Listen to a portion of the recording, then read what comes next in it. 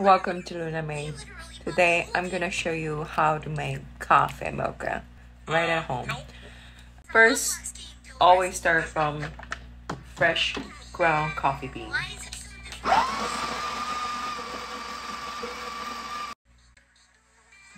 I know some people said you need a dialing.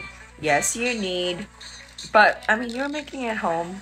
If you do have dialing with a pinhole to make a fine espresso, you do you. But I don't have that with me, so I'm just gonna pound it down, put it back to spot, and we're gonna lock tight. Espresso cup here. I'm gonna put down the double shot here.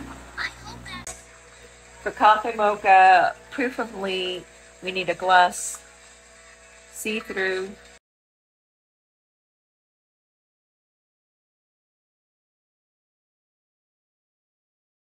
To my coffee, I'm going to just smudge on the side of my mug. Next, we are going to steam our milk.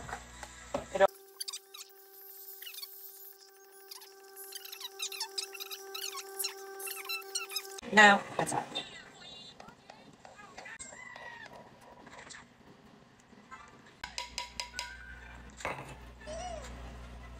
Coffee mocha. This is a coffee mocha you can make. Still satisfy your sugar craving, coffee craving, and everything in between. Enjoy.